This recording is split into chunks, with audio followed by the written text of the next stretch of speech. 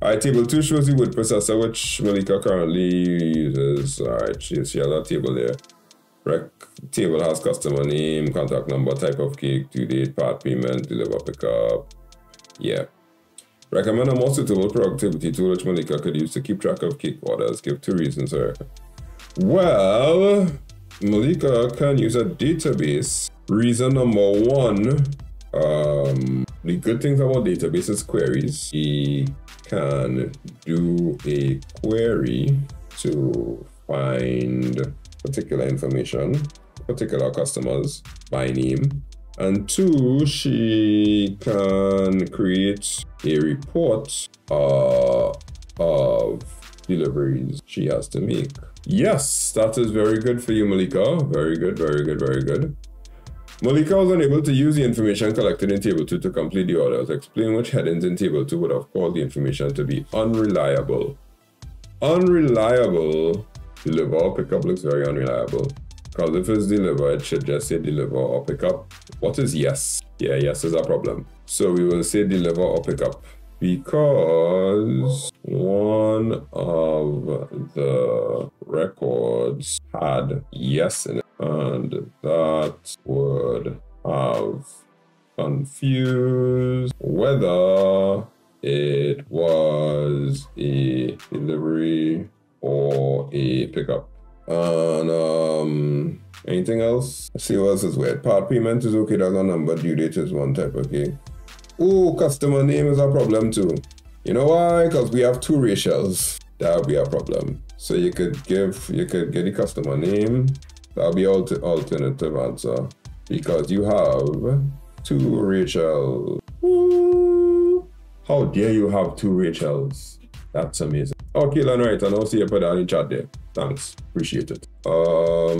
Describe 2 apps in cross-platform messaging that Malika could use to communicate with others to advertise baking business. Cross-platform messaging, wow, okay. WhatsApp can send messages to anyone who has the app installed and linked to their phone number. And then let's go wild and put Discord, because she can post to multiple servers and send direct messages to users. I mean, you could go real wild. It could be WhatsApp, you could say Telegram, you could say Signal, even iMessage will be iMessage not cross-platform, but WhatsApp, Telegram, Signal.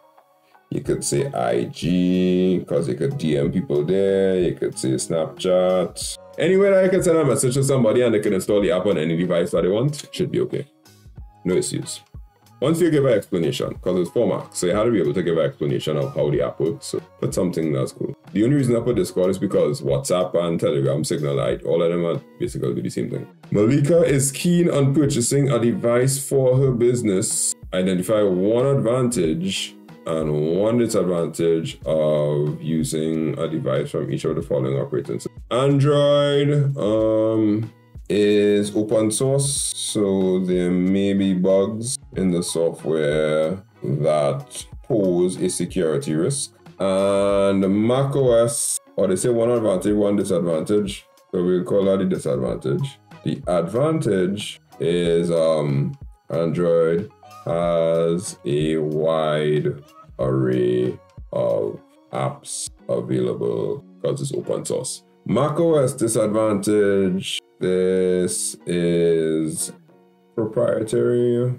and can cost a high amount of money. Advantage will be has higher stability because it is closed source and is tested more. Yeah, I think that's what they're looking for. They're looking for open source versus proprietary in a nice cheeky way, which is cool. I could live with that. Number 4, Professor Thomas. You know, the reason I don't like IT Unit 2 is because it's so much writing.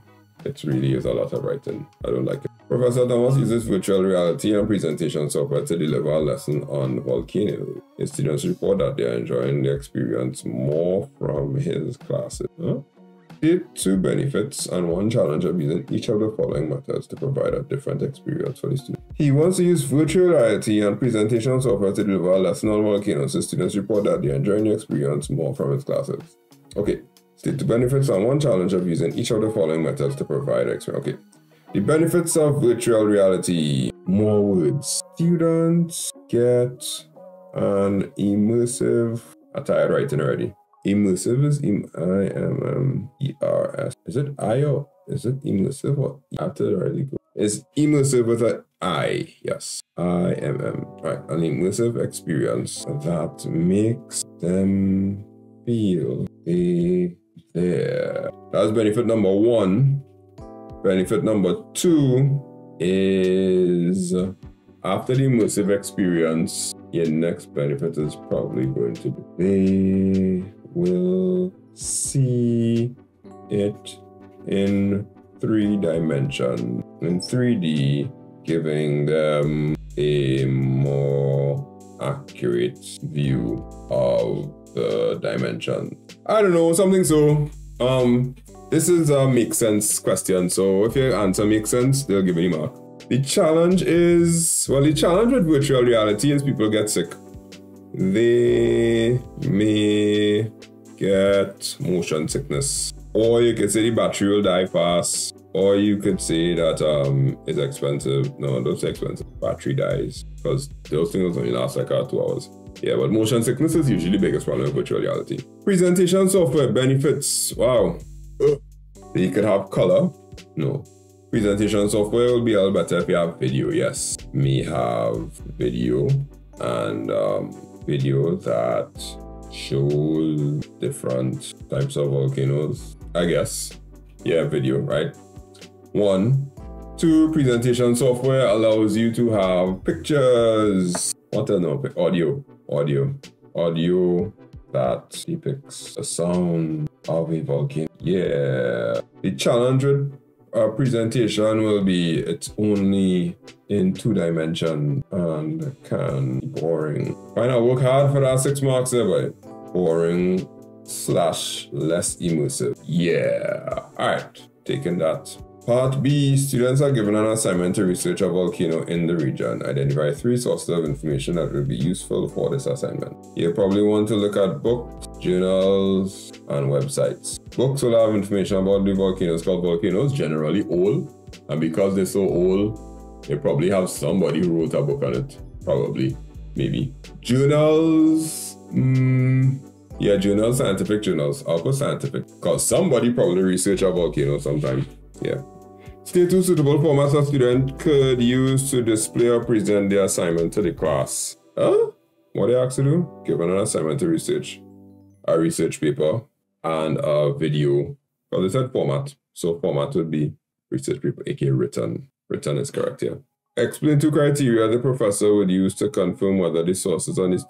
I could see students messing up this paper because it's so straightforward, but it has some tricky things inside of it. So I think images could go here too. However, they're given an assignment to research a volcano. So the images will have to have some sort of text attached to it. If it's video and images, yeah, images / slide. This one is a kind of tight answer because imagine I research volcanoes and I just bring a set of pictures to you. Of course, you'll have to put the pictures and you have to put words with it.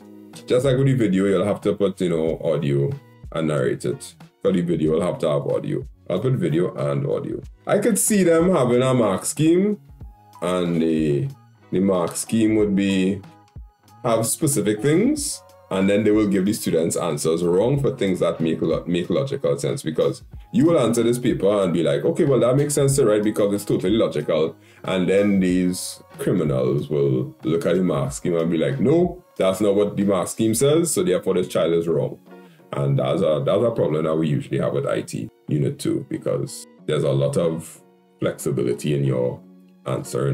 Explain 2 criteria the professor would use to confirm whether the sources on the students' reports are reliable. Now, here's why. So here's why the strongest answer is a written report, because you'll have sources. Yeah. We could choose level of scholarship. Yes, the sources should be from people who have high qualifications, example PhDs in geology. Yeah. And they'll probably want to check timeliness, the sources, currency. The sources should be up to date with the latest finding. Yeah, I'll take that. And we continue.